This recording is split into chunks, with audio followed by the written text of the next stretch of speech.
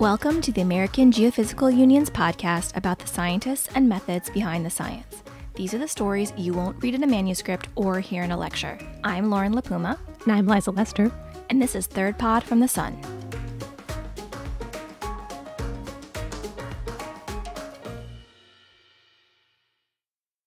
Hey, Lauren. Hey, Liza. How's the quarantine bubble? You know, it's a little tough these days, I must say. We're now, 4 months in? I know. It's like, what is time? Time doesn't matter. I feel like we're just living the same day over and over again. It does feel that way. But you know, Liza, I actually talked to a scientist recently who gave me a little bit of hope. I feel a little bit reassured. I like hope. Yeah, that we will get through this and things will be okay. Well, so who's this person? So I talked to Alex Moore, who's a scientist at the Climate Change Institute and also a professor at Long Island University. And he researches climate and pandemics. Oh, no. So timely. Very timely, very timely. So Alex actually did some work recently on the Spanish flu pandemic that happened right during and after World War I. Oh, like 100 years ago. Yeah. Everyone's talking about how that was like the last big mess like this that we got ourselves into. It was. It's been a long time. So he's going to tell us a little bit about how we can be hopeful. Yes.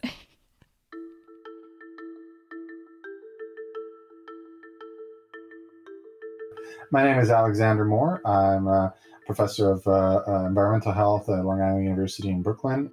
I'm trained as both a historian and a scientist. What I do personally, we have multiple initiatives within the project, but what I do is look at the impact of climate change on people's health and the economy and the impact of people on climate and the environment. Our data essentially comes from historical, archaeological fields as well as scientific fields.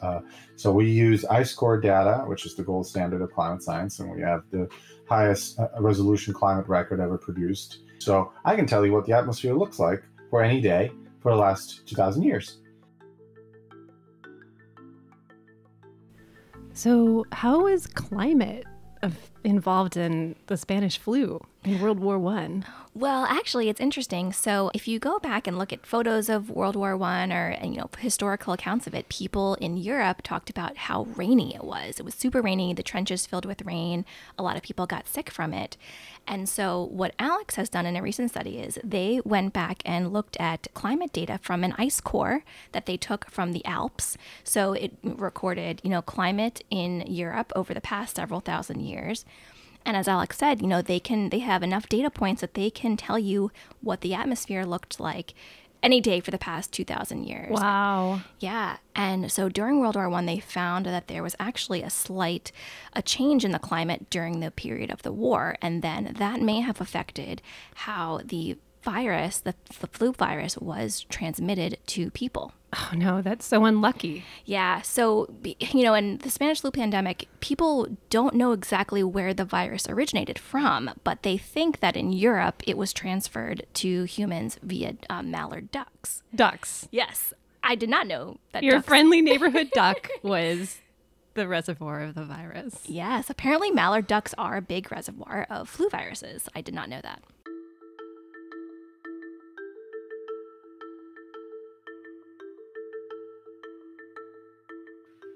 So from 1914 to 1918, 20, we've noticed that atmospheric circulation changed and there was much more precipitation, much more rain, much colder weather all over Europe for 6 years. And what does that do to people's health? How does that affect diseases? How does that affect populations of animals that carry those diseases? The Spanish flu was an avian flu, H1N1. So how does that anomaly affect migration patterns of ducks, for example, which are the main vector of these diseases? And because this is big data, we look at anomalies first. And this is what all climate scientists do, really. Environmental scientists look at anomalies. Anomalies are easy to spot. In this particular case, it was a 100-year anomaly. That is, an anomaly that you don't see for 100 years. The biggest peaks in this case, sodium and chlorine, which are the components of sea salt. The highest peaks in a 100-year period occur between 1914 and 1920, the years of World War One. And what does that mean? We all went into the books and the photographs, and it's not very difficult for World War One.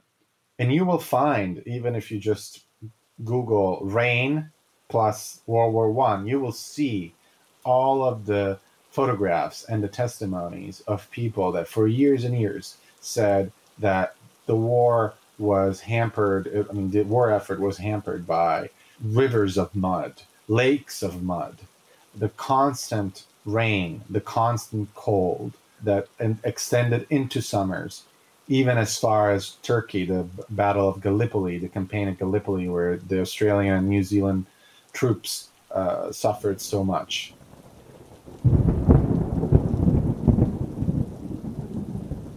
And there are poems about this, one by a woman, and she called the Somme the liquid grave of our armies, because it was a field of mud. Artillery was drowned in it, people drowned in it, horses drowned in it. The trenches were full of water. People had water up to their chest. Sometimes the tunnels that were dug underneath the fields in order to reach the other side and infiltrate the other side flooded with water, and everybody died in those tunnels as well. They developed all sorts of other diseases and pneumococcal infections, as well as trench foot, as well as all sorts of really gnarly war diseases. And this absolutely increased mortality.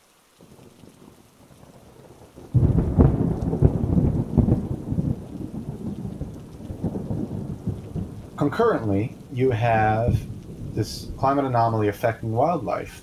So mallard ducks, which are the main vector of H1N1, avian flu virus, reach 60% infection among juveniles.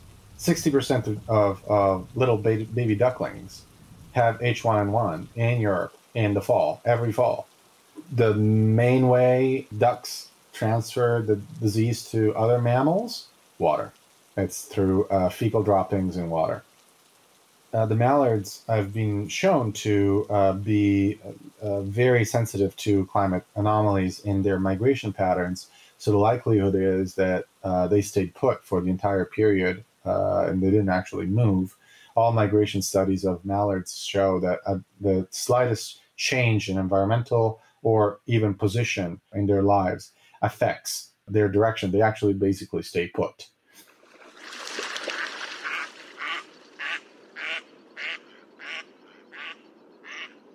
So where do they normally migrate to in Europe then?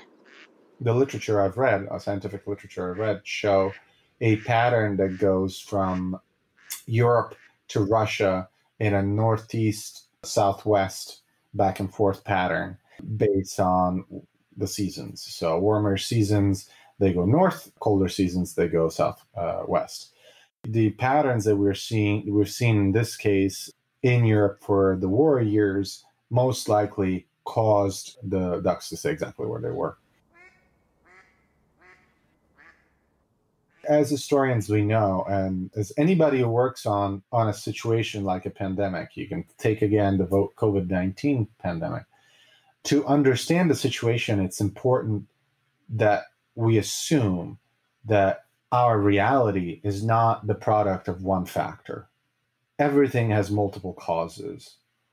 So it wasn't just the ducks, it wasn't just the weather, it wasn't just the historian Humphreys carefully tracked the outbreaks across the globe to understand the transmission pattern from different places, eventually to Europe and North America.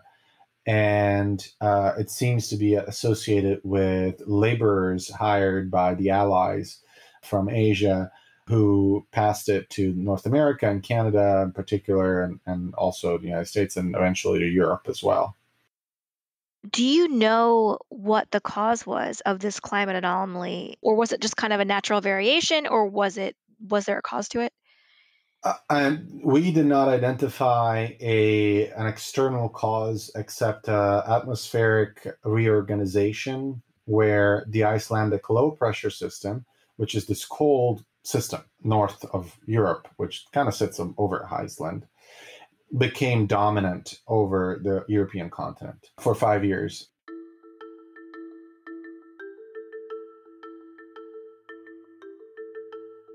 These atmospheric reorganizations happen, and they affect people. They affect the environment.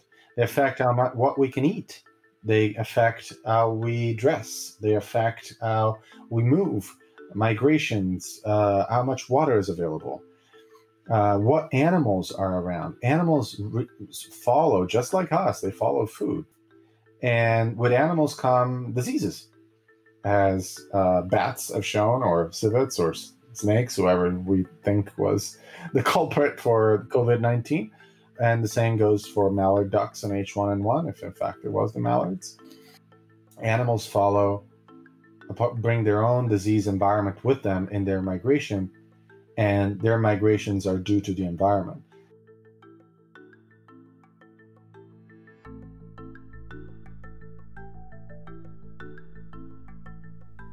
You know, during this whole story, the most surprising thing to me was the ducks. Me too.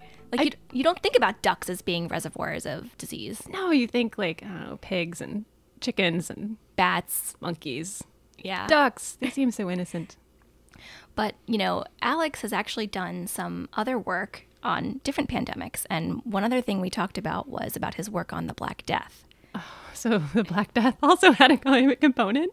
It did a little bit, but this is actually kind of different, whereas his work on the Spanish flu was more how climate exacerbated the pandemic. This is how the Black Death pandemic changed the climate, and specifically changed pollution.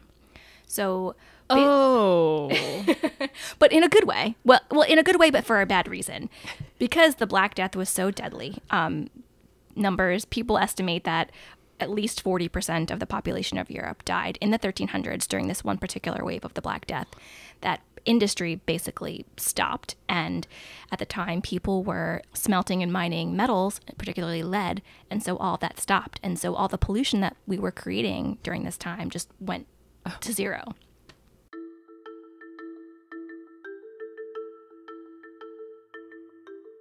So the Black Death pandemic by death rate is the largest pandemic in recorded history that we know of, at least. What I mean by death rate is we have a death rate of 40 to 60% of Europe and Eurasia. In fact, it's Europe and Asia, North Africa as well. We're concerned about death rates that are now with COVID going between 1% in Korea, South Korea, and 10 to 15% in Italy, Europe. Imagine 40, imagine 60. It means that half of your population drops. It just disappears from a city, from anywhere.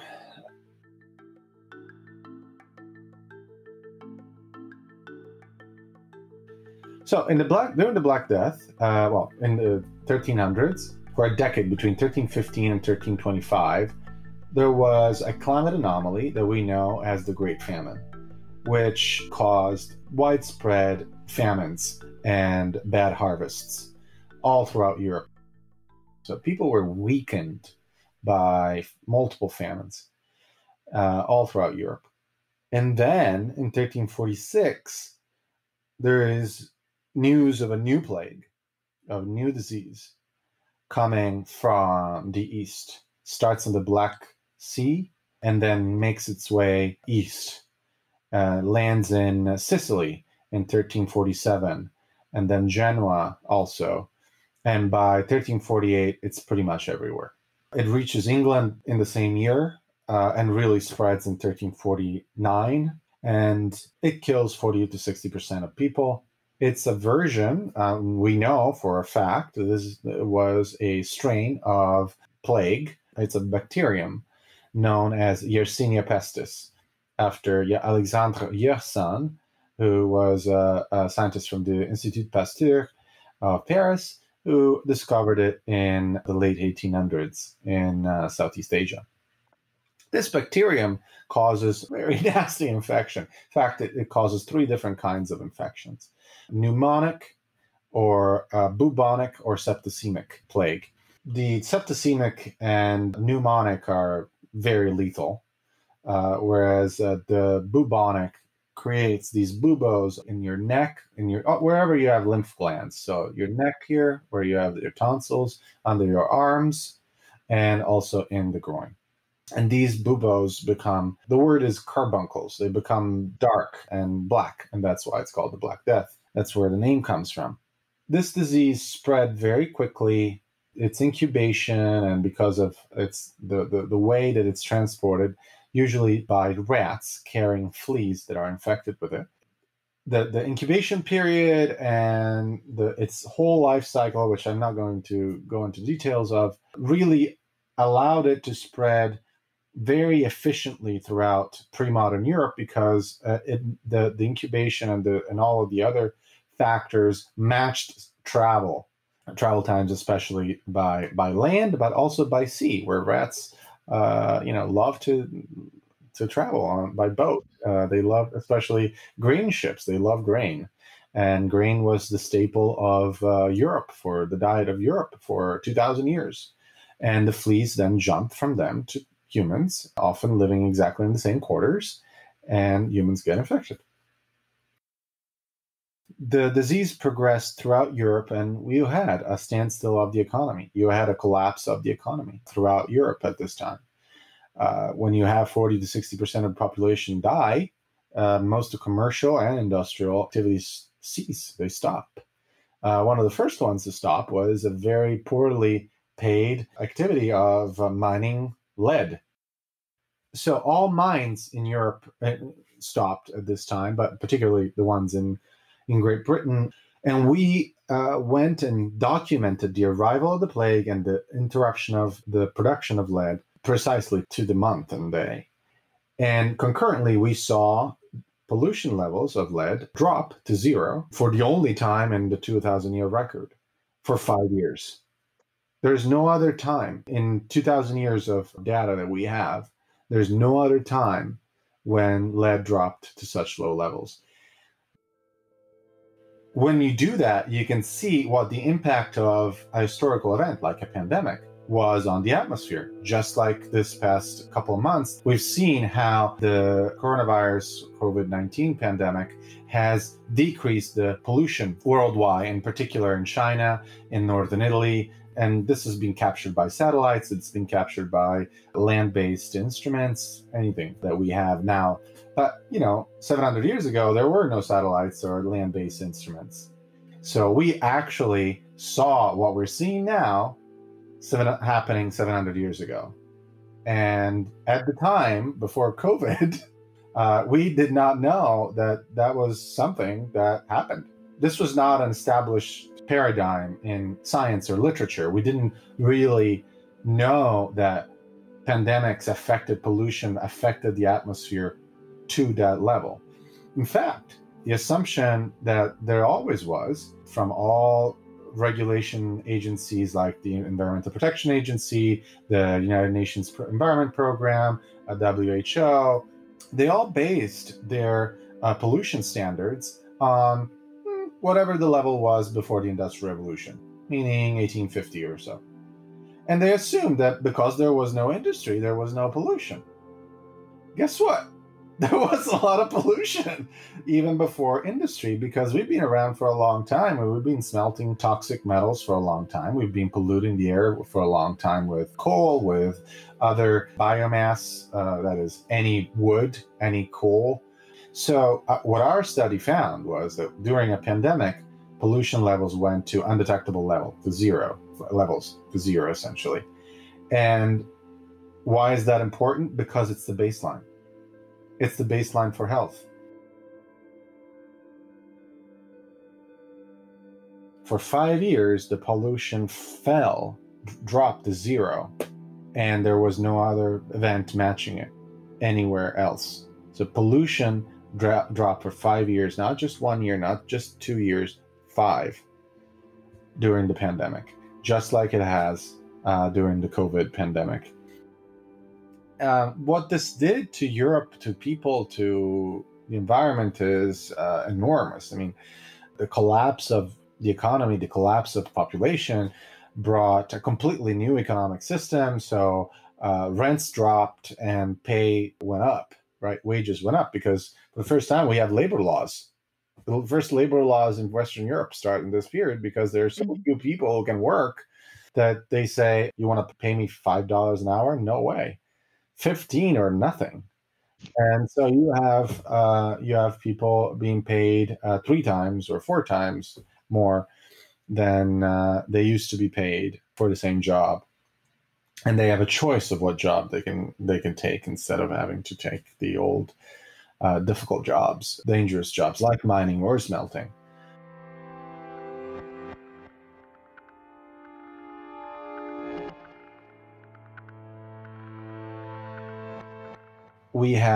It's really a reorganization of the entire life of the continent, not unlike what we are experiencing today. And as a climate historian and scientist, and as a person who's very much concerned about man-made climate change and the crisis we're experiencing, which hasn't stopped because of the pandemic, I look at this opportunity now, I look at this crisis now as an opportunity to think, well, what can we do differently? Because this is what they did during the last great pandemic before the Spanish flu, the Black Death. The economy was reorganized more fairly for many people. So how can we do that to reorganize our economy more fairly for the environment and ourselves, because we are part of it?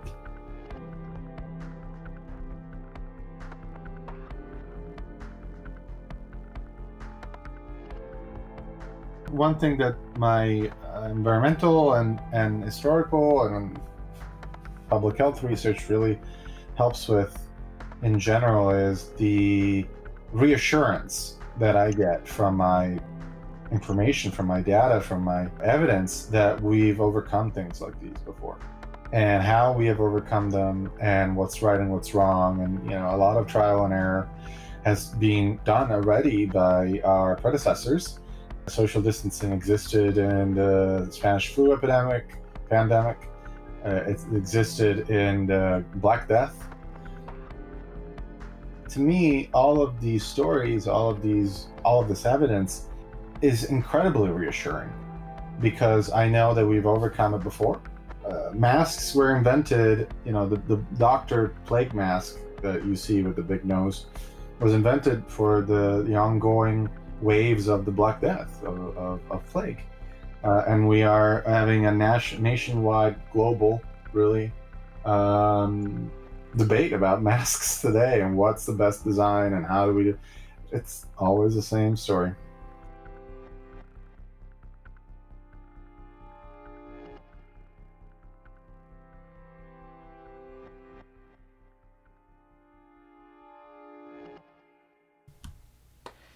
So this COVID situation is new to all of us alive now, but humanity's been through this before. We've been through before and been through it a lot, and a lot worse. Oh, yeah. I mean, it just makes me think about how past generations just had to deal with this all the time. It must have been really scary. Yeah, before antibiotics, before vaccines. See this disease coming for you, and what could you do? Yeah, not much. Get away, pretty much. Social distancing was maybe the only thing people could do for a long time. Return to the old ways. Yes. Wisdom of the past. So as much as we hate our situation now, or as much as we complain, it will get better, and we've been through it. All right, folks, that's all from Third Pod from the Sun. Thanks to Lauren for bringing us this story, and to Alex for sharing his work with us. This episode was produced and mixed by me. HU would love to hear your thoughts. Please rate and review this podcast. And you can find new episodes of your favorite podcasting app or at thirdpodfromthesun.com. Thanks, and we'll see you next time.